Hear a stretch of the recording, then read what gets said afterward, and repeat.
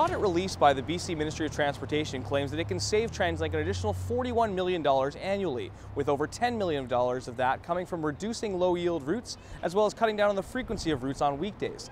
With a distance-based road pricing schedule, collection points are placed along key transit arteries. The collection points read the driver's plates and calculate the distance traveled by the road user. Now, critics of the system feel like it creates congestion on smaller routes as people attempt to avoid the collection points. However, Mayor Walton feels this is the only fair way to distribute future transit costs. In a picture-perfect world, Vancouverites would be able to grow 100% of their food supply in urban planter boxes like this one.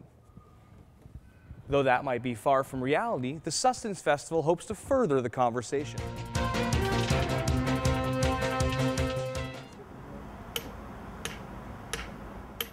Members of the Stanley Park Ecology Society are putting some muscle behind a project designed to make an impact.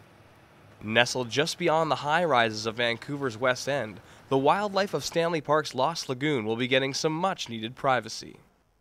Basically what we're trying to do is set up these logs offshore as little islands, floating islands for birds. So the Parkwood staff have used their machines to bring the logs to the lagoon. So what we're going to do is grab the logs and basically tie them to chains that we're going to anchor offshore in the lagoon, and hopefully they'll stay there for many years, providing habitat for all the great winter water birds that we have here.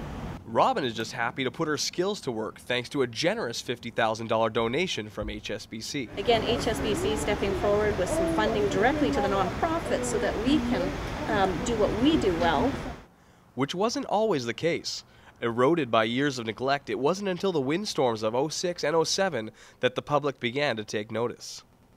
What it accomplished was a much higher profile for Stanley Park. Everybody loves Stanley Park, but I think they felt that it was resilient in and of itself. The city is now very much an active partner, putting forth as much as $500,000 in funding. It was really an eye-opener for us, quite shocking actually, and I think it was really was an impetus for us to evaluate our priorities.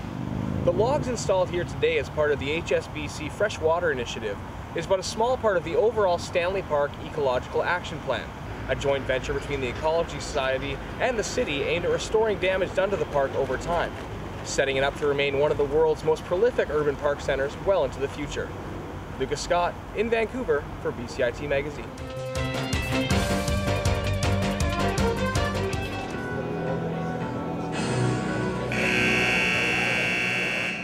As the SFU Clan tip off their first full NCAA season, a host of new faces are providing a surge of energy. While the team hopes to make big strides for the sport in Canada, it's surprisingly an American that's generating plenty of buzz. Washington, D.C. native Eli Matthews leads the team in scoring through the first 4 games, and his tenacious play has been a lightning rod for the offense. You know what, it gives us some energy right off the bat because we got a lot of guys that are very skilled, but you know they can't do the things that he can do offensively. He's very gifted and you know has some natural defensive talent that you can't coach. I think defense is more so about intensity. Yeah, I get that from my dad. Just growing up, just pushing me to do everything. Everything I do, it got to be 110%. So I guess it carries on into the court. And carryover it has. The Clan are a perfect 4-0 to start the season, but even Matthews admits he didn't see himself playing in Canada. No, not at all. Actually, I didn't even think about Canada until my sophomore year.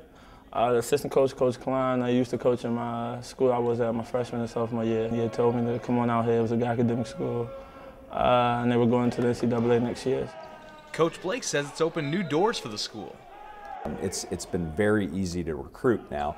You know, it doesn't matter if you're going to Montenegro or if you're going to Kamloops, BC, they know about you now. Traditionally, Canadian athletes had no choice but to migrate south to pursue their athletic goals, but the NCAA designation is changing all that. It has, yeah, it has. And again, I talked about the BC kids first. We're in the recruiting hunt for the top kids in the province now, where my first year we weren't even involved.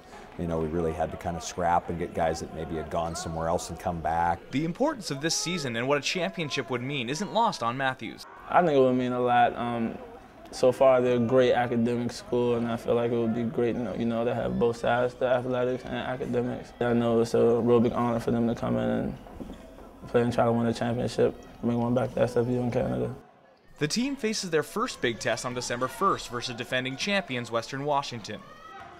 Win or lose, the landscape of varsity sports in Canada has been altered for years to come. Lucas Scott in Burnaby for BCIT Magazine.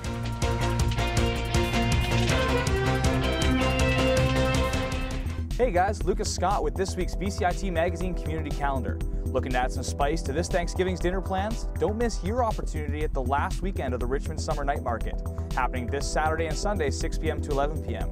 For more vendor details and directions, head to the website at summernightmarket.com. Creature comforts more your style? The Vancouver International Film Festival is entering its final week of production, and the Van City Theatre on Seymour Street is being hailed as the ultimate in movie-going experience. For more details on showtimes and locations, go to the website at viff.org. Already pining for some NHL action? You don't have to go far for some great hockey. There's still plenty of tickets available for this Sunday's game at the Pacific Coliseum.